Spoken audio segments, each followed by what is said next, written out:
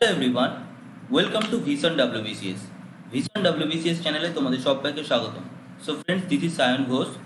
তো তোমাদের আজকে থেকে যে দ্য হিন্দুর যে সিরিজটা শুরু হচ্ছে, সেই দ্য হিন্দু সিরিজে আমরা স্পেশালি দ্য হিন্দুর এডিটোরিয়াল এবং তার মধ্যে থাকা যে সমস্ত ইম্পর্টেন্ট নিউজ, সেই ইম্পর্টেন্ট নিউজগুলো নিয়ে আলোচনা করব, যেগুলো তোমাদের বিভিন্ন ধরনের এক্সামে কিন্তু খুব হেল্প করবে। যেমন WBCS বলো বা SSC বলো, তোমরা যে ধরনের এক্সামের জন্য প্রিপারেশন করছো, সব এক্সামের জন্য কিন্তু এটা খুব হেল্পফুল হবে। তো আজকে আমরা স্পেশালি 8 তারিখের 8/7/2020 যে কারেন্ট অ্যাফেয়ার্স এবং স্পেশালি দ্য হিন্দুকে নিয়ে আমরা কিন্তু আলোচনা করব। তো এখানে আমরা প্রথমেই দেখে নেব যে এখানে বলেছে ফার্স্টে যেটা আছে সেটা আমরা এডিটোরিয়াল থেকে নিয়েছি। দ্য হিন্দুর যে এডিটোরিয়াল পেজ, সেই এডিটোরিয়াল পেজ থেকে নিয়েছি। দেখো এখানে এডিটোরিয়াল পেজটাকে বা এডিটোরিয়ালটাকে কিভাবে পড়তে হয় বা দ্য হিন্দুকে কিভাবে পড়তে হয় সেটা আগে শেখা উচিত, তারপরে তার ভেতরে ঢোকা উচিত, তাই না? ওপর দিয়ে পড়ে কিন্তু হয় না, কারণ দ্য হিন্দু নিজে একটা বইয়ের সমান, মানে এক একদিন এক একটা দ্য হিন্দু আসছে, মানে এক একটা বই আসছে তোমার কাছে। সেখান থেকে জিস্ট করে তোমাকে কিন্তু কিছু রেডি করতে হবে, যেগুলো তোমাদের এক্সাম পয়েন্ট অফ ভিউ থেকে ভেরি ইম্পর্টেন্ট হবে। তো এটা যেটা বলেছে ফার্স্ট, যেটা লিখেছেন, দেখো মিস্টার হর্ষ ভি পান্ত এবং কার্তিক বোমাকান্তি, এরা দুজনে মিলে একটা এডিটোরিয়াল লিখেছেন। ঠিক আছে, দুজন এডিটর একটা এডিটোরিয়াল লিখেছেন। তো এখানে বলছে in stand of keeping an I on the nuclear বল। বলছে এই যে ইন্ডিয়া আর চায়নার মধ্যে যে স্ট্যান্ড অফটা বর্তমানে চলছে LAC-তে, অর্থাৎ LAC মানে লাইন অফ অ্যাকচুয়াল কন্ট্রোল, যেটা কার কার মধ্যে আছে? ইন্ডিয়া আর চায়নার মধ্যে আছে। স্পেশালি ইন্ডিয়া চায়নার মধ্যে লাইন অফ অ্যাকচুয়াল কন্ট্রোল আছে, আর লাইন অফ কন্ট্রোল বা LOC কার কার মধ্যে আছে? ইন্ডিয়া পাকিস্তানের মধ্যে আছে। তাহলে কোশ্চেন এখানে কিন্তু একটা ছোট কোশ্চেন তৈরি হয়ে গেল, তোমাদের preliminary exam point of view থেকে ইম্পর্টেন্ট। এরপর বলছে in the conventional এক্সক্যালেশন along the LAC India can not afford to ignore চায়নাস expanding nuclear Arsenal. এই সম্পর্কিত আমরা ডিটেলস আলোচনা করব। বলছে ইন্ডিয়া চায়নার যে বিভিন্ন ধরনের জায়গায়, মানে স্পেশালি লাদাখ রিজিয়নে যে বর্তমান 2 মাস ধরে যে চলছে স্ট্যান্ড অফটা চলছে, তাই না? দুটো সেনাবাহিনীর মধ্যে যে স্ট্যান্ড অফ চলছে, সেটা নিয়ে কিন্তু যে আলোচনাটা আছে, সেই আলোচনাটা আমরা আজকে করব। এবং এখানে দেখো তোমরা হয়তো এখানে খুব ভালোভাবে দেখতে পাবে না, তাই তোমাদের জন্য আমি যে এখানে যে মেন কি পয়েন্টগুলো সেগুলোকে আমি নিয়ে এসেছি, মেন যেগুলো এখানে ইম্পর্টেন্ট কি পয়েন্ট সেগুলো তোমাদের জন্য নিয়ে এসেছি।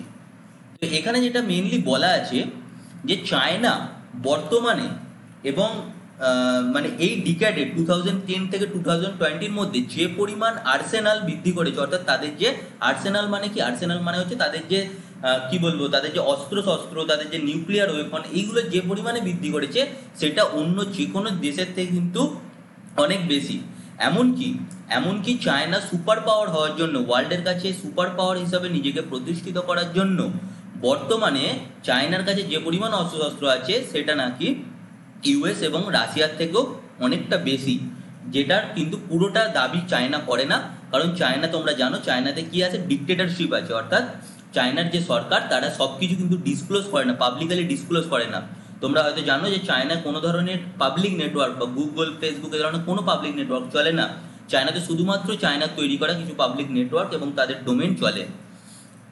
তো এইগুলো যে বলেছে সেগুলো সম্পর্কিত আমরা একটু আলোকপাত করে নিই। দেখো, despite domestic and external challenges, there is now growing evidence that people's Republic of China, চায়নার যে পার্টিটা বা পিপল রিপাবলিক অফ চায়না, চায়নার যে পার্টিটা যেটা রুল করে, সেই রুলিং পার্টিটার নাম হচ্ছে পিপল রিপাবলিক অফ চায়না। এটা কন্টিনিউ করছে এক্সপ্যান্ড ইটস নিউক্লিয়ার আর্সেনাল। দেখো, এই যে নিউক্লিয়ার যে অস্ত্রগার, সেই নিউক্লিয়ার অস্ত্রগারটাকে বৃদ্ধি করছে। এবং 2019 থেকে 2020-তে তোমরা যদি লাস্টের একটা অবজারভেশন দেখো সিপ্রি অবজার্ভ। এবার সিপ্রি কি কোশ্চেন এসছে তোমাদের ইউপিএসসি প্রিলিমসে, কিন্তু কোশ্চেন এটা এসে গেছে যে সিপ্রি কি ধরনের সংগঠন, সেই সম্পর্কিত আমি পরে আলোচনা করব। তার আগে বলি, দেখো সিপ্রি অবজার্ভ করেছে দ্যাট চায়নার নিউক্লিয়ার ওয়েপন, চায়নার যে নিউক্লিয়ার ওয়েপনের বৃদ্ধি হয়েছে সেটা 2019 থেকে 2020-তে কতটা বৃদ্ধি হয়েছে, জাস্ট সি, ড্রাস্টিক্যালি চেঞ্জ হয়েছে। 2019-এ 290, অর্থাৎ 290টি চায়নার কাছে নিউক্লিয়ার ওয়েপন ছিল, সেই জায়গায় 2020-তে এখনো পর্যন্ত 320টি নিউক্লিয়ার ওয়েপন কিন্তু চায়নার কাছে উপস্থিত আছে। তাহলে এক বছরে কতটা পরিমাণ চায়না নিউক্লিয়ার ওয়েপন বৃদ্ধি করছে তোমরা দেখতেই পাচ্ছ। এবং কিছুদিন আগের যে কারেন্ট অ্যাফেয়ার্সে তোমরা যদি পড়ে থাকো, তাহলে তোমরা জানবে যে US দাবি করেছিল যে চায়না তাদের যে নিউক্লিয়ার বোম, ঠিক আছে, সেই নিউক্লিয়ার বোমের যে পরীক্ষণ, সেই নিউক্লিয়ার বোমের পরীক্ষণও কিন্তু সেরে ফেলেছে, যেটা US এর যে স্যাটেলাইট, সেই স্যাটেলাইট ধরতে পেরেছে, যদিও চায়না এই দাবি কিন্তু উড়িয়ে দিয়েছে। এরপরে দেখো যে people liberation army, the people's liberation army rocket force, এখানে বলেছে দেখো the people liberation army rocket force also fields a range of medium range ballistic missile and short range ballistic missiles. দেখো মেনলি তোমরা মনে রাখবে মিসাইল যেটা, সেই মিসাইলকে দুটো ভাগে স্পেশালি ভাগ করা যায়। মিসাইলকে দুটো ভাগে ভাগ করা যায়, একটাকে বলা হয় ক্রুজ মিসাইল। কি missile dear friends? Cruise missile. আর একটাকে বলা হয় ব্যালিস্টিক মিসাইল। এই যে ব্যালিস্টিক মিসাইলটা অনেক ধরনের ব্যালিস্টিক মিসাইল হয়। যেমন হয় air two air ballistic missile হয়, মানে বায়ু থেকে বায়ুতে গিয়ে ধাক্কা মারবে। এয়ার টু সারফেস হয়, মানে বায়ু থেকে গিয়ে মাটিতে ধাক্কা মারবে। সারফেস টু এয়ার হয়। বিভিন্ন ধরনের ব্যালিস্টিক মিসাইল কিন্তু হয়ে থাকে, এবং এই ধরনের মিসাইলগুলো কিন্তু খুব ইম্পর্টেন্ট হয় যে কোনো দেশের কাছে। আমাদের ইন্ডিয়াতেও ব্যালিস্টিক মিসাইল আছে, এবং দেশের সমস্ত পাওয়ারফুল কান্ট্রিগুলোর কাছে কিন্তু ব্যালিস্টিক মিসাইল আছে। তাহলে ব্যালিস্টিক মিসাইল সম্পর্কিত আমরা একটু ছোটখাটো কথা জেনে নিলাম, যেটা তোমাদের এক্সাম পয়েন্ট অফ ভিউ থেকে ইম্পর্টেন্ট। 3 নম্বর যে পয়েন্টটা বলেছে দেখো, দ্য পিআরসির পুরো কথা কি বললাম? পিপলস রিপাবলিক অফ চায়না, যেটা রুলিং পার্টি বর্তমানে চায়নার আছে, সেই পিআরসি, সি জিনপিং এর যে সরকার। PRC also site on a sizeable inventory of fissile material. এখন কোশ্চেন আসবে, স্যার এই ফিসাইল মেটেরিয়ালটা কি? কোশ্চেন হচ্ছে ফিসাইল মেটেরিয়ালটা কি। তোমরা জানো যে নিউক্লিয়ার ওয়েপনের মেনলি দুটো জিনিস হতে পারে, একটা হতে পারে নিউক্লিয়ার ফিশন আর একটা হতে পারে নিউক্লিয়ার ফিউশন। একটা নিউক্লিয় সংযোজন আর একটা নিউক্লিয় অভিযোজন, নিউক্লিয়ার ফিশন, নিউক্লিয়ার ফিউশন। তো ফিসাইল মেটেরিয়াল মানে নিউক্লিয়ার ফিশন ঘটানোর জন্য, অর্থাৎ নিউক্লিয়ার ফিশনে কি হয়? চেন রিয়াকশন হয়। যেমন আমেরিকা যখন জাপানে বোমা ফেলেছিল, তখন বোমাতে তো ছড়েছিল, কিন্তু চেন রিয়াকশনের মধ্যে সেটা এত দ্রুত গতিতে চলে যায়। নিউক্লিয়ার কোনো ওয়েপনের এটাই বৈশিষ্ট্য যে এত দ্রুত গতিতে চেন রিয়াকশনের মাধ্যমে চলে যায়, যেটা সারা দেশকে এবং একটা বিরাট অংশকে আঘাত করতে পারে। তো এই ধরনের যে মেটেরিয়াল, যেটা পরমাণু বোমা বা পরমাণু যে কোনো ধরনের অস্ত্রশস্ত্র তৈরি করার জন্য ইম্পর্টেন্ট, সেই ফিসাইল মেটেরিয়ালের সম্ভার কিন্তু চায়না। অর্থাৎ তাদের কাছে প্রচুর পরিমাণে এই ধরনের মেটেরিয়াল আছে। তোমরা এখানে দেখতে পাচ্ছ যে China according to international panel of fissile materials is estimated to possess 2.9 plus minus 0.6 metric tons of weapons। মানে বুঝতে পারছো 2.9 প্লাস মাইনাস 0.6 হতে পারে এত metric ton of weapons grade plutonium. অর্থাৎ চায়নার কাছে বিভিন্ন ধরনের ওয়েপন তৈরি করার জন্য যে সমস্ত মেটেরিয়াল লাগে, যেটা হচ্ছে প্লুটোনিয়াম, ওয়েপন্স গ্রেড প্লুটোনিয়াম, এছাড়াও বিভিন্ন ধরনের নিউক্লিয়ার ওয়েপন তৈরি করার জন্য যে ফিসাইল মেটেরিয়াল লাগে, সেই সমস্ত জিনিসের জন্য কিন্তু সমস্ত ধরনের যে সমস্ত কোরগুলো অর্থাৎ কাঁচা মালগুলো সব কিন্তু চায়নার কাছে কতটা জমা আছে? 2.9 থেকে প্লাস মাইনাস 0.6 মেট্রিক টন পর্যন্ত আছে। সেই জায়গায় ইন্ডিয়ার কন্ডিশনের কথা আমরা যদি বলি, ইন্ডিয়ার কন্ডিশন কোথায় দেখো? প্লাস 0.6 থেকে প্লাস মাইনাস 0.15 টন। টন আর মেট্রিক টন এখানে হিসেবটা দেখো, আর টনের মধ্যেও 0.6 থেকে 0.15। তো যুদ্ধক্ষেত্রে নাবার আগে অবশ্যই শত্রুকে চিনে নেওয়া উচিত। তো এখন কোশ্চেন হচ্ছে যে ইন্ডিয়া কেন চায়নার সাথে ডিপ্লোম্যাটিক রিলেশনে এই সমস্ত জিনিসগুলো মিটিয়ে নিতে চাইছে? এই সমস্ত জিনিসগুলো মিটিয়ে নেবার কারণ হলো এটাই যে ইন্ডিয়ার কাছে যে সমস্ত নিউক্লিয়ার ওয়েপন আছে, তার থেকে অনেক বেশি নিউক্লিয়ার ওয়েপন চায়নার কাছে আছে। অবশ্যই ইন্ডিয়ার কাছে আছে, আমি ইন্ডিয়াকে ছোট করছি না, কিন্তু যুদ্ধক্ষেত্রে নামার আগে অবশ্যই শত্রুকে জেনে যাওয়া উচিত যে শত্রু কত পাওয়ার, সেই অনুযায়ী যুদ্ধ কিন্তু করা উচিত। তার আগে যুদ্ধক্ষেত্রে নামা কিন্তু খুব একটা বুদ্ধিমানের কাজ হবে না, তাই না? শত্রুকে আগে নিরীক্ষণ করে তবেই যুদ্ধক্ষেত্রে নামা উচিত, নাহলে তো হার হবেই, হার নিশ্চিত। তো এক্ষেত্রে একটা এরকম আর্টিকেল এসেছিল, সেই আর্টিকেলে এখানে তোমাদের এখানে আমি বলে দিলাম যে কি কি জিনিসগুলো চায়নার কাছে আছে। এছাড়াও আরো বহু জিনিস আছে, এই যে ব্যালিস্টিক মিসাইল, ক্রুজ মিসাইল, এছাড়াও আরো বহু জিনিস আছে যেগুলো তোমাদের জন্য অতটা ইম্পর্টেন্ট হবে না, তবুও যেগুলো ইম্পর্টেন্ট আমি কিন্তু তোমাদের মোটামুটি ডিসকাশন করে দিলাম। এবার এখান থেকে কোশ্চেন কি আসবে? স্যার এখান থেকে কোশ্চেন আসবে এই যে সিপ্রি, যেটা আমি বললাম না, এই সিপ্রি থেকে কোশ্চেন আসবে। কোশ্চেন হচ্ছে সিপ্রির ফুল ফর্ম কি? সিপ্রি এই যে ওয়ার্ডটা আমি লিখলাম, এর ফুল ফর্মটা কি? এর ফুল ফর্মটা তোমরা জেনে নাও। Stockholm international piece research institute. Stockholm international piece research institute. এখন কোশ্চেন হলো স্যার এই সিপ্রিটা কি কাজ করে? সিপ্রিটা মেইনলি যে কাজটা করে যে কোন দেশ কত অস্ত্রশস্ত্র সম্ভার করে রাখছে, কোন দেশ কখন কি পরীক্ষা নিরীক্ষা করছে, কোন ধরনের পরমাণু বোমা পরীক্ষা নিরীক্ষা করছে কিনা, কোন দেশের কাছে কত অস্ত্র সম্ভার আছে, সেই সমস্ত সব খবর কিন্তু এই সিপ্রির কাছে থাকে। এটার নাম হচ্ছে Stockholm international piece research institute, এবং এটার হেডকোয়ার্টারও কিন্তু স্টকহোমই অবস্থিত। এবার এই যে সিপ্রিটা 2014 না 15-তে কোশ্চেন এসেছিল ইউপিএসসি প্রিলিমসে। তো এখানে কোশ্চেন এসেছিল যে সিপ্রির সিপ্রি যেটা, তাই না, এই সিপ্রির এটা কি ধরনের এজেন্সি? মানে এটা একটা ইউনাইটেড নেশনের এজেন্সি, না এটা একটা থিঙ্ক ট্যাঙ্ক, এরকম চারটে অপশন দিয়ে এসেছিল। তো এখানে মনে রাখবে সিপ্রি সিপ্রিটা কিন্তু একটা থিঙ্ক ট্যাঙ্ক। থিঙ্ক ট্যাঙ্ক মানে কি? থিঙ্ক ট্যাঙ্ক মানে হচ্ছে একটা মানে ওর মধ্যে যে সমস্ত মানুষরা থাকেন তারা অ্যাকচুয়ালি চিন্তা করেন যে ওয়ার্ল্ডের পিস সম্পর্কিত তারা সচেতন, তারা আলোচনা করেন, কথাবার্তা বলেন, এগুলো করেন, ঠিক আছে? তো সিপ্রি হলো একটা থিঙ্ক ট্যাঙ্ক। তোমরা কিন্তু এড়িয়ে যেও না, যেহেতু আমি বলছি ইউপিএসসি, তখন মাথাটায় একটু হাই লেভেলের আমি তোমাদের এটাকে নিয়ে যাচ্ছি, তোমাদের লেভেলটাকে একটু হাই নিয়ে যাচ্ছি। তোমরা আমার সাথে 10 থেকে 15 দিন কোঅপারেট করো, আমি গ্যারেন্টি দিচ্ছি তোমরা এমন লেভেলে পৌঁছে যাবে যে এখনো পর্যন্ত দা হিন্দুর এডিটোরিয়াল বা দা হিন্দুকে এত ভালোভাবে কেউ করায়নি, অন্তত বাংলায় তো কেউ করাতে পারবে না, এখনো পর্যন্ত করায়নি, এটা আমার ধারণা। তো প্লিজ আমার সাথে একটু তোমরা সবাই কোঅপারেট করো। নেক্সট হচ্ছে দেখো, এইটারই বলেছে দ্য ইন্ডিয়ান নিউক্লিয়ার আর্সেনাল। বলছে সেই জায়গায় আমরা যখন দেখলাম 290 থেকে 320 চায়নার নিউক্লিয়ার ওয়েপন, সেই জায়গায় যদি আমরা ইন্ডিয়ান নিউক্লিয়ার ওয়েপন দেখি তাহলে মাত্র সিপ্রির অনুসারে মাত্র 150টা আছে। সেই জায়গায় পাকিস্তানেরও 160টা আছে। অর্থাৎ এই যে যারা আমাদের এটা লিখেছেন, এই মিস্টার হার্ষ বি পান্ত এবং কার্তিক বোমাকান্তি, তারা কতটা ভেবে লিখেছেন এবং তারা বলেছেন যে আমাদের পাকিস্তানের থেকেও শুধুমাত্র চায়নার থেকে নয়, আমাদের পাকিস্তানের থেকেও ভয় খাওয়া উচিত।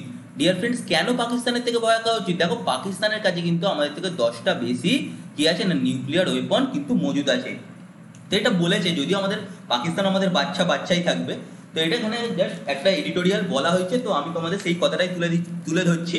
তো আমার নিজের মতামত ভাবে, ব্যক্তিগতভাবে, ঠিক আছে, সবসময় সবাই কাছে দেশভক্তি থাকে, কিন্তু আমার একটাই মতামত যে শত্রুকে চিনে তবে কিন্তু যুদ্ধক্ষেত্রে যাওয়া উচিত, ঠিক আছে? এইগুলো হচ্ছে মেন ব্যাপার। এবার হচ্ছে আরো একটা দুটো কথা বলে দিই। চায়নার কাছে এমন কিছু কিছু অস্ত্রশস্ত্র আছে, এমন কিছু মিসাইল আছে যেগুলো চায়নার বিজিং শহর থেকে ছাড়লে পুরো দিল্লি এবং দিল্লির আশেপাশে যতগুলো মোটামুটি স্টেট আছে যা আছে সব কটাকে উড়িয়ে দিতে পারবে, ঠিক আছে? এবং এই ধরনের মিসাইলকে মানে র্যাডার করার, অর্থাৎ এই ধরনের মিসাইলকে ধরে রাখার বা এই ধরনের মিসাইল আছে সেই মিসাইলের কোনো সংকেতই কিন্তু ইন্ডিয়া পাবে না, এরকম টাইপের মিসাইল কিন্তু চায়নার কাছে আছে। তো এই নিয়েই কিন্তু ইন্ডিয়ান গভর্নমেন্টকে আরো এগিয়ে যেতে হবে, ইন্ডিয়ার সায়েন্টিস্টদের আরো কাজ করতে হবে, ঠিক আছে? তো এইগুলো মেনলি কিন্তু করতে হবে। নেক্সট দেখে নাও, নেক্সট আবার একটা এডিটোরিয়ালের নিউজ এসছে, যেটা হচ্ছে ডেজ অফ ডিসএঙ্গেজমেন্ট। তোমরা জানো যে আজকে যদি তোমরা দা হিন্দুর এডিটোরিয়াল পড়ো, দা হিন্দুর ফার্স্ট পেজ পড়ো, তাহলে তোমরা এখানে দেখতে পাবে। দেখো, এটা হচ্ছে দা হিন্দুর ফার্স্ট পেজে আজকে এসছে যে army pools back 1.5 kilometre from clash site. অর্থাৎ যে সমস্ত জায়গাতে ক্ল্যাশ হয়েছিল, যেমন গালওয়ান ভ্যালিতে ক্ল্যাশ হয়েছিল, এছাড়াও আর একটা দুটো জায়গাতে ক্ল্যাশ হয়েছিল, ঠিক আছে, Pangong Tso lake, finger 1, finger 4, finger 5, এই সমস্ত জায়গাগুলোতে ক্ল্যাশ হচ্ছিল। অর্থাৎ সৈন্যবাহিনীর যে ফেস অফ হচ্ছিল, সেইগুলো কি হচ্ছে না, চায়না সেনাবাহিনী এবং ইন্ডিয়ার সেনাবাহিনী তারা মোটামুটি এই জায়গাগুলো থেকে 1.5 কিলোমিটার থেকে 4 কিলোমিটার সরে যাচ্ছে। এবার এইটা নিয়ে 1.5 কিলোমিটার থেকে 4 কিলোমিটার সরে যাচ্ছে, এটা ফার্স্ট পেজের নিউজ। এইটা নিয়ে আজকের এডিটোরিয়াল একটা এসছে যে ডেজ অফ ডিসএঙ্গেজমেন্ট কেন হচ্ছে। এবার দেখো, এখানে বলছে after 2 months of stand of along the LAC, news that India and China are discussing R full disengagement must be welcome relief. বলছে 2 মাসের যে এই যে তোমাদের যে দুটো চায়নার লিবারেশন আর্মি আর আমাদের যে ইন্ডিয়ান আর্মি, এই দুজনের মধ্যে যে ফেস অফ হলো এবং যেখানে ইন্ডিয়ান আর্মির 20 জন কিন্তু গালওয়ান ভ্যালিতে শহীদ হলেন, 20 জন সেনা, তাদের যে শহীদ হওয়ার পর কেন সরে যাচ্ছে, কেন এই জায়গাগুলোতে যে জায়গাগুলোতে ফেস অফ হচ্ছিল, কেন সেই জায়গায় সেনাবাহিনীরা থাকবে না, এই নিয়ে কিন্তু একজন এডিটোরিয়াল মানে একজন এডিটর এখানে কোশ্চেন করেছেন এবং তার নাম কিন্তু এখানে দেওয়া নেই। তিনি আর কি একটা অ্যাকচুয়ালি ইনডিরেক্টলি কোশ্চেন করেছেন গভর্নমেন্ট অফ ইন্ডিয়াকে এবং তিনি কিছু তার মতামত পোষণ করেছেন। বলছে দেখো, the next step will be two C there agreements. বলছে এখানে যেটা মেনলি তোমাদের দেখা উচিত যে সরকার হঠাৎ করে এমন কি স্টেপ নিল যাতে দুটো সেনাবাহিনী পরস্পরের থেকে দূরে সরে যেতে লাগলো, মাঝখানের অঞ্চলটাকে বাফারিং জোন বলে ঘোষণা করে দিল। তোমরা এখানে দেখতে পাচ্ছ এই ওয়ার্ডটা বাফার জোন হিসাবে ঘোষণা করে দিল মাঝখানের যে অঞ্চলটা। মেনলি 3টে জায়গায় কিন্তু চায়না আর ইন্ডিয়া সেনাবাহিনীর মধ্যে ফেস অফ হয়েছে। একটা হচ্ছে গালওয়ান ভ্যালি, যেখানে 20 জন সেনা নিহত হয়েছেন, আমাদের সেনা শহীদ হয়েছেন, হট স্প্রিংস এবং গোগড়া, এই 3টে জায়গা কিন্তু মেনলি খুব ভালোভাবে মনে রাখবে, গালওয়ান, হট স্প্রিংস এবং গোগড়া, ঠিক আছে, খুব ভালোভাবে মনে রাখবে। পরীক্ষায় কিন্তু খুব ইম্পর্টেন্ট হবে, তোমাদের কারেন্ট অ্যাফেয়ার্সের কোশ্চেন আসতেই পারে পরীক্ষায়। এবার দেখো কেন সরে গেল।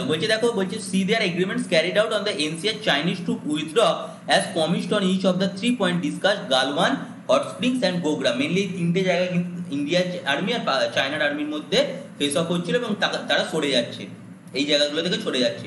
এবার এখানে যে এডিটর তিনি বলেছেন যে ইন্ডিয়ার গভর্নমেন্টকে অবশ্যই তার সাধারণ মানুষদের মানে দেশের মানুষদের বলা উচিত যে কেন কেন এই সেনাবাহিনীরা সরে যাচ্ছে, কেন ইন্ডিয়া কি ভয় পেয়ে গেল, চায়নার সেনাবাহিনীর কাছে ভয় পেয়ে গেল বা চায়নার অস্ত্রশস্ত্র দেখে ভয় পেয়ে গেল, সেই ধরনের কোশ্চেন কিন্তু করা হয়েছে গভর্নমেন্ট অফ ইন্ডিয়াকে।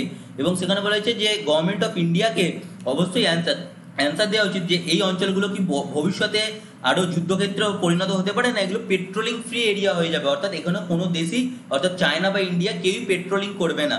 তো এইগুলো সম্পর্কিত একটা ডিসিশনে কিন্তু আসতে বলেছে সরকারকে। এবং যিনি আমাদের এডিটর তিনি লিখেছেন যে এখানে 20 জন যে ইন্ডিয়ান সোলজার নিহত হলেন বা শহীদ হলেন তারা কিভাবে নিহত হলেন সেই সম্পর্কিত কেস হোক, সেই সম্পর্কিত কারবাই হোক, এই সম্পর্কিত তিনি কিন্তু কথা এখানে লিখেছেন। ওকে ডিয়ার ফ্রেন্ডস, তো মোটামুটি এই জায়গায় তোমাদের এইটাই ছিল যে ডিসএঙ্গেজমেন্টটা কেন হচ্ছে সেটা সম্পর্কিতই আমাদের কোশ্চেন এখানে, যে ডিসএঙ্গেজমেন্টটা কেন হচ্ছে। তো এখানে তোমাদের যে মনে রাখতে হবে এক্সাম পয়েন্ট অফ ভিউ থেকে গালওয়ান, হট স্প্রিং, গোগরা, ঠিক আছে, বাফার জোনটাও মনে রাখবে, আর একটা জায়গা মনে রাখবে Pangong so lake. Pangong so lake এটাও কিন্তু ইম্পর্টেন্ট। এই প্যাংগং সো লেকে কিন্তু 3 ইডিয়টস যে মুভিটা, সেই 3 ইডিয়টস মুভির কিন্তু শুটিং হয়েছিল। নেক্সট যদি আমরা চলে যাই, নেক্সট হচ্ছে এটার এডিটোরিয়াল থেকে আমরা বেরিয়ে এসে এবার মেইন পেপারে যদি দেখি তাহলে ইউএস স্ট্যান্ডস অন কাটসা আনচেঞ্জ। এবার কোশ্চেন হলো এই যে কাটসাটা কি, এই যে কাটসা বলা হয়েছে সেই কাটসার ফুল ফর্ম কি বা কাটসাটা কি, তোমরা হয়তো এখানে দেখতে পাচ্ছ দাঁড়াও, এখানে তোমরা দেখতে পাচ্ছ দেখো we arc of all alliance, তোমরা এখানে কাটসার ফুল ফর্মটা হয়তো আই থিঙ্ক দেখতে পাচ্ছ, এখানে আমি পেন চালাতে পারবো না, তো আই থিঙ্ক এখানে তোমরা কাটসার ফুল ফর্মটা দেখতে পাচ্ছ। দেখো কাটসার ফুল ফর্ম হচ্ছে countering Americas অ্যাডভার্সারিজ through sanctions act, ঠিক আছে, এটা হচ্ছে আমেরিকার একটা স্যাংশন অ্যাক্ট, এটাকে কাটসা অ্যাক্ট তোমাদের বলা হয়। ওকে ডিয়ার ফ্রেন্ডস, এটাকে কি অ্যাক্ট বলা হয়, কাটসা অ্যাক্ট বলা হয়। এবার কোশ্চেন হলো এই কাটসা অ্যাক্টের মূল উদ্দেশ্যটা বা কাটসা অ্যাক্টটা আনার মূল উদ্দেশ্যটা কি, মেইনলি বলে রাখা দরকার। দেখো এখানে বলে দিয়েছি তোমাদের কাটসার ফুল ফর্ম হচ্ছে countering Americas অ্যাডভার্সারিজ through sanctions act. এই যে কাটসাটা এটা অ্যাকচুয়ালি আমেরিকান গভর্নমেন্ট চালু করেছিল। কেন চালু করেছিল, আমেরিকান গভর্নমেন্ট বলেছে যে তোমরা মানে পৃথিবীর যে কোনো দেশ 3টে দেশের সাথে কোনো ধরনের ট্রেড করতে পারে না, একটা হচ্ছে ইরান, একটা হচ্ছে রাশিয়া, আর একটা হচ্ছে তোমাদের নর্থ কোরিয়া। এই 3টে দেশের সাথে যদি কোনো দেশ কোনো ধরনের বাইল্যাটারাল ট্রেড করে বা কোনো ধরনের বিজনেস করে, দুটো দেশের মধ্যে কোনো ধরনের বড় বিজনেস স্থাপিত হয়, তাহলে কিন্তু ইউএসএ ডিরেক্টলি সেই কি বলবো সেই দেশকে ব্যান করবে, অর্থাৎ তাদের সাথে যে সমস্ত ট্রেড ছিল, যে সমস্ত তাদের মধ্যে কি ছিল সম্পর্ক ছিল, ডিফেন্সের দিক থেকে হোক বা যে কোনো দিক থেকে হোক, সমস্ত ধরনের সম্পর্ক কিন্তু বিচ্ছিন্ন করবে। এবার কোশ্চেন হলো এখানে কেন ইন্ডিয়ার ওপরে এরকম ব্যাপারটা এলো, এর কারণ হচ্ছে তোমরা কিছুদিন আগে শুনে থাকবে যে ইন্ডিয়ার বর্তমানে দেখো এখানে লেখা আছে, তোমরা এখানে দেখতে পাচ্ছ হয়তো, despite a change in the ground realities following the deadly clash between the India and China along the line of actual control last month, the US message to countries including India on sanctions for the purchase of Russian arms not changed। বলেছে দেখো India কি করছে এখন রাশিয়ার থেকে দুটো জিনিস কিনছে, কি কি জিনিস কিনছে দেখো এখানে তোমাদের লেখা আছে 21 MiG-29 ফাইটার জেটের অর্ডার দিয়েছে, এবং তার সাথে সাথে ইন্ডিয়া 12টা সু-30 MKI কিন্তু সুকোই M30 এয়ারক্রাফটের কিন্তু অর্ডার দিয়েছে। তাহলে দুটো জিনিসের মেইনলি অর্ডার দিয়েছে দেখো, একটা 21টা একটা 12টা, তাহলে অনেক বড় একটা ট্রেডের কিন্তু হয়েছে ইন্ডিয়া আর রাশিয়ার মধ্যে। কিন্তু কি করেছে আমেরিকার গভর্নমেন্ট অর্থাৎ ডোনাল্ড ট্রাম্প কিন্তু মনে করিয়ে দিয়েছেন ইন্ডিয়াকে যে তোমাকে আমরা কিন্তু কাটসা অ্যাক্টের মধ্যে ফেলে দিতেও পারি। কেন ফেলে দিতে পারি, কারণ তোমরা আমার কথা শুনছো না কেন, কারণ তোমরা রাশিয়ার সাথে তোমরা কি করছো না বাইল্যাটারাল ট্রেড করছো বা রাশিয়ার থেকে তোমরা অস্ত্রশস্ত্র কিনছো, তো এগুলো আমাদের কাটসা অ্যাক্টের বিরুদ্ধে। তোমাদের পরীক্ষায় কোশ্চেন কি আসবে, কাটসা অ্যাক্ট কোন দেশ জারি করেছে, কাটসা অ্যাক্ট আমেরিকা জারি করেছে, ফুল ফর্ম কি countries American অ্যাডভার্সারিজ through sanctions act. কাটসার মধ্যে কোন কোন দেশ পড়ে, অর্থাৎ কোন কোন দেশের সাথে কোনো ধরনের বিজনেস করলে আমেরিকা সেই দেশকে তাদের দেশ থেকে ব্যান করবে বা আমেরিকা সেই দেশকে তাদের সাথে যে সমস্ত ট্রেডগুলো আছে সেই ট্রেডগুলো বন্ধ করে দেবে, সেটা হলো ইরান, রাশিয়া এবং নর্থ কোরিয়া। এই 3টে দেশের সাথে কোনো দেশ কোনো ধরনের ট্রেড বা এগ্রিমেন্ট কিন্তু সাইন করবে না, এটা কাটসা অ্যাক্টে কিন্তু বলা আছে। ওকে ফ্রেন্ডস, এখানে বলা আছে দেখো মনিটরিং সিচুয়েশন, বলছে যে ইউএস কন্টিনিউ ক্লোজলি মনিটর করছে সিচুয়েশন, যেটা এলএসিতে যে সিচুয়েশনটা বর্তমানে হয়ে আছে সেটা সম্পর্কিত, এবং US itself has become increasingly worldly of China, অর্থাৎ ইউএসও কিন্তু চাইছে যে চায়নাকে, শুধু ইউএস নয় পৃথিবীর সবকটা দেশ কিন্তু চায়নাকে এক ঘরে বা একদিকে করে দিতে চাইছে। কারণ চায়না কি করতে চাইছে, তাদের যে ওয়ার্ল্ড পাওয়ার সেটাকে দেখাতে চাইছে, তাদের যে এত বলছে যে তাদের কাছে এত অস্ত্রশস্ত্র সবকিছু। এটা মনে রাখবে যে যত বেশি অস্ত্রশস্ত্র তত বেশি আইসোলেশন হয়ে যাচ্ছ, অর্থাৎ যত তোমার কাছে অস্ত্রশস্ত্র হয়ে যাচ্ছে তত তুমি একদিকে হয়ে যাচ্ছ, যত তোমার ক্ষমতা বাড়ছে তত তুমি একদিকে হয়ে যাচ্ছ, কারণ তুমি অন্যান্য দেশের সাথে কোঅপারেট করছো না, পৃথিবীকে তুমি একাই কিনতে চাইছো। এই জন্যই এখানে কিন্তু ইউএসএ এবং পৃথিবীর সবকটি দেশই কিন্তু চায়নার ওপরে ক্ষুব্ধ। তো এইটাই হলো কাটসা অ্যাক্ট। তো বলে দিলাম, আই থিঙ্ক এখানে তোমাদের ক্লিয়ার হয়েছে। এবার নেক্সট দেখো, যেটা আমাদের আইসিএমআর দাবি করেছিল, দেখো এখানে বলা হয়েছে Oxford vaccine at least 6 months away. এখানে বলা হয়েছে যে অক্সফোর্ডের যে ভ্যাকসিনেশন, সেই ভ্যাকসিনেশন প্রসেস এখনো পর্যন্ত প্রায় 6 মাস টাইম লাগবে, অর্থাৎ এটা জুলাই মাস চলছে, প্রায় নভেম্বর ডিসেম্বরের আগে কোনোভাবেই কিন্তু ভ্যাকসিন আসার, কোভিড-19 ভ্যাকসিন আসার কোনো খবরাখবর নেই। এবার কোশ্চেন হলো যে আইসিএমআর তো বলেছিল যে 15 অগস্টের মধ্যে বার করে দেবে কোভিড-19 ভ্যাকসিন, কিন্তু এটা অ্যাকচুয়ালি গ্রাউন্ড রিয়েলিটি নয়। কেন গ্রাউন্ড রিয়েলিটি নয়? আইসিএমআর জোশে, ঠিক আছে, দেশের মানুষদের আর কি জোশ বাড়ানোর জন্য বলে দিয়েছিল যে 15 আগস্টের মধ্যে এনে দেবে, কিন্তু রিয়েলিটি আলো অন্য কিছু। রিয়েলিটি কি? রিয়েলিটি হচ্ছে আইসিএমআর এবং দুটো আরেকটা যে কোম্পানি, হায়দ্রাবাদ বেস একটা কোম্পানি যেটার নাম ভারত বায়োটেক, এই দুটো কোম্পানি, এই দুটো একটা সরকারি সংগঠন এবং একটা কোম্পানি মিলে যে কোভ্যাক্সিন যেটা তৈরি করেছিল, সেই কোভ্যাক্সিনের ফার্স্ট ট্রায়ালটাই তৈরি হয়নি, অর্থাৎ আমাদের যে ডিজিসিএ, ড্রাগ কন্ট্রোলার অথরিটি ইন্ডিয়ার, সে ফার্স্টের যে ট্রায়ালটা, সেই ফার্স্ট ট্রায়ালটাই শুরু করতে দেয়নি। কিন্তু এ জায়গায় এখনো অক্সফোর্ড ইউনিভার্সিটি বর্তমানে থার্ড ট্রায়ালের ওপরে আছে, সেই থার্ড ট্রায়ালের ওপরে এসেও বলছে তারা যে এখনো পর্যন্ত 6 মাস সময় লাগবে। তাহলে দেখো এখানে বলছে, দেখো central government should rethink it's testing policy. তোমাদের আমি বড় করে আরো দেখিয়ে দেওয়ার চেষ্টা করছি, দেখো central government rethink it's testing policy say serum institute CO. এখন কোশ্চেন হচ্ছে, এই যে সিরাম ইনস্টিটিউট সিও আদার পুনাওয়ালা, এর নামটা কেন ইম্পর্টেন্ট হয়ে দাঁড়ালো? মনে রাখবে, এই যে সিরাম ইনস্টিটিউটের যে সিও, যার নাম আদার পুনাওয়ালা, তিনি হচ্ছেন ইন্ডিয়ার সব থেকে বড় যে বায়োটেক কোম্পানি বলতে পারো, বা ইন্ডিয়ার সব থেকে বড় ভ্যাকসিন কোম্পানি, সেটা হচ্ছে এই সিরাম ইনস্টিটিউট হচ্ছে এই তোমাদের অক্সফোর্ড ইউনিভার্সিটির সাথে মিশে কাজ করছে, ঠিক আছে। এবং সিরাম ইনস্টিটিউটের খাস বাত হচ্ছে যে সিরাম ইনস্টিটিউট যে ধরনের ওষুধ বেরোয় বা যে ধরনের ভ্যাকসিন বেরোয়, সব ভ্যাকসিনকে জেনেরিক তৈরি করে, অর্থাৎ জেনেরিক মানে কি, যদি 1000 টাকা একটা ভ্যাকসিনের দাম হয় বা ওষুধের দাম হয়, সেটাকে 200 টাকা, 300 টাকা, 400 টাকার মধ্যে কিন্তু বিক্রি করে। এটাই হচ্ছে সিরাম ইনস্টিটিউটের বৈশিষ্ট্য, এবং জেনেরিক দাওয়াই এটাকেই বলা হয়, বা জেনেরিক ওষুধ এটাকেই বলা হয়। তো সিরাম ইনস্টিটিউটের সিইও কিন্তু আদার পুনাওয়ালা, তিনি বলেছেন যে জায়গায় অক্সফোর্ড ইউনিভার্সিটি তার থার্ড ট্রায়ালে এসেও বলছে এখনো 6 মাস সময় লাগবে, সেই জায়গায় আইসিএমআর কি করে বলতে পারে যে আমরা 15 আগস্টের মধ্যে ভ্যাকসিনেশন করে দেবো? ঠিক আছে, দ্য অক্সফোর্ড ইউনিভার্সিটি, দেখো the Oxford COVID-19 vaccine is at least 6 months away from its launch, said the other Poonawalla, CEO of the Pune based serum institute. খুব ভালোভাবে মনে রাখবে, সিইও কে আছেন? আদার Poonawalla. Pune based company, Pune based একটা ভ্যাকসিনেশন কোম্পানি, যার নাম হচ্ছে সিরাম ইনস্টিটিউট। খুব বড় কাজ করছে বর্তমানে, এবং ভবিষ্যতে ওই ইনস্টিটিউটটা বড় কাজ করবে, কারণ কোনোভাবে যদি ভ্যাকসিন একবার বেরিয়ে যায়, তাহলে এটা কিন্তু জেনেরিক ভ্যাকসিন তৈরি করবে সিরাম ইনস্টিটিউট, এবং বিভিন্ন ধরনের গরিব থেকে গরিবতম দেশগুলোতে পৌঁছে দেওয়ার চেষ্টা করবে। এবং ইন্ডিয়ার যে ফার্মাসি, সেই ফার্মাসি ইন্ডাস্ট্রিতে একটা হিউজ স্পাইক হওয়ার কিন্তু সম্ভাবনা থাকবে।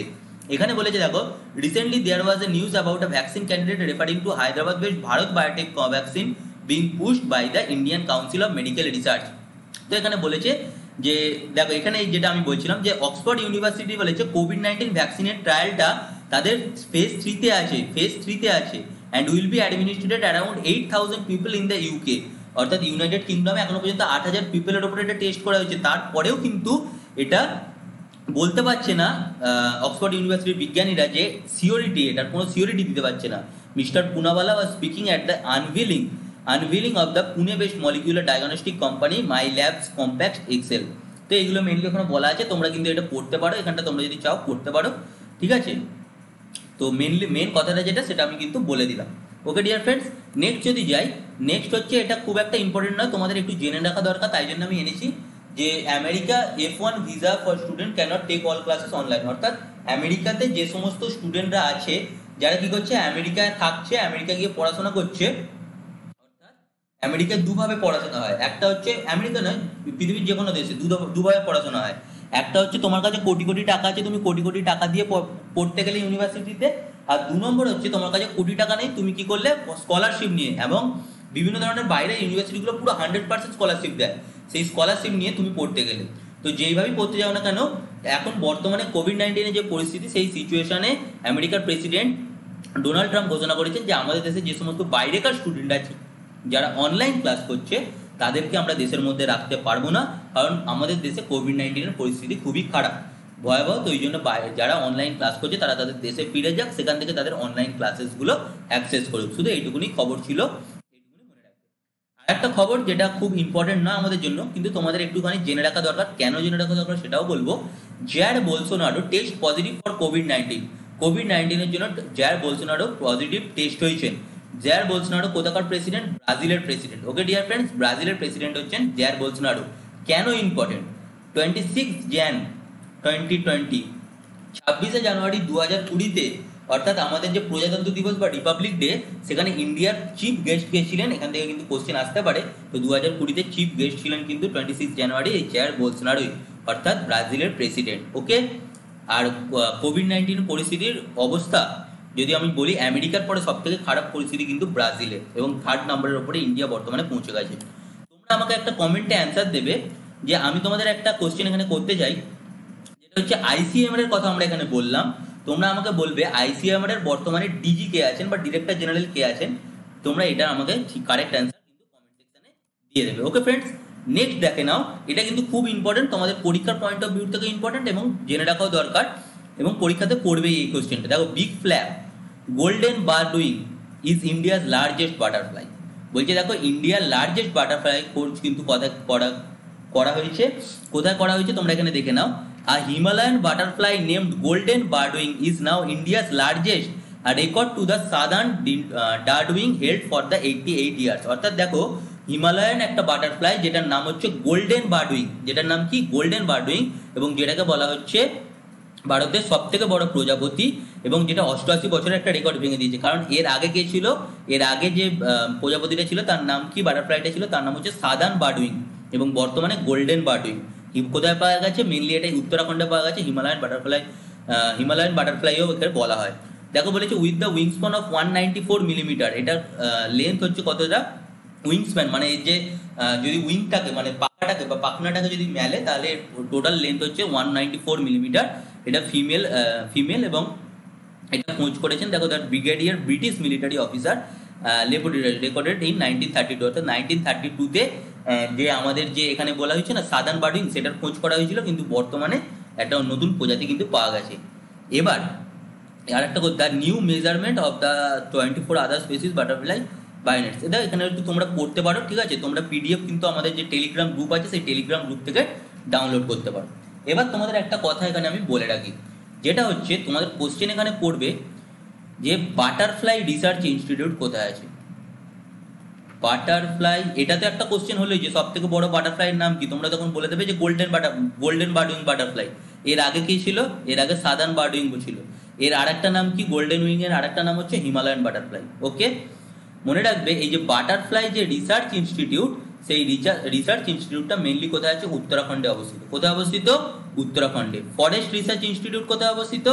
উত্তরাখণ্ডে, দেহরাদুনে, তাই না? Forest research institute. আর উত্তরাখণ্ডের ভীমতাল যে জায়গাটা, সেই তাল আছে না ভীমতাল, সেই ভীমতালে কিন্তু এই মেনলি এই প্রজাতিটা পাওয়া গেছে। তোমরা যদি এখানে পড়ো তোমরা দেখতে পাবে এটা কারা খোঁজ করে। দেখো, for research on life forms, দেখো সিটসে প্যান্থি of the university of Chinese academy of sciences in Yunnan and Peter সেন্ট্যাক of the butterfly research centre at Bhimtal, দেখতে পাচ্ছ এখানে Bhimtal in Uttarakhand are the author's of the study, এই স্টাডিটাকে তারা করেছে। তো মেনলি আমাদের যে দ্য হিন্দুর এডিটোরিয়াল এবং দ্য হিন্দুর যে ইম্পর্টেন্ট নিউজ, সেগুলো আজকে এখানেই শেষ হচ্ছে, এবং আই থিঙ্ক তোমাদের এই সেশনটা ভালো লেগেছে। দেখো, তোমাদের লেভেলকে সবসময় একটু আপ রাখতে হবে।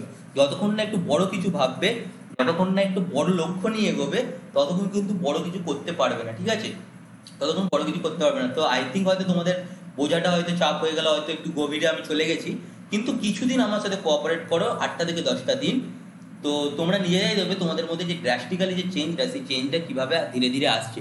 দেখো কোশ্চেনে কিন্তু আমি তোমাদের সাথে সাথে করাচ্ছি যে এই জায়গাটা থেকে কী কোশ্চেন হতে পারে, এই জায়গাটা থেকে কী কোশ্চেন হতে পারে, এবং এই জায়গাটা শুধু জেনে নেওয়ার জন্য সেগুলো কিন্তু আমি বলে দিচ্ছি।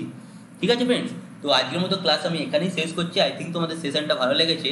তো thank you very much, have a nice day, good bye.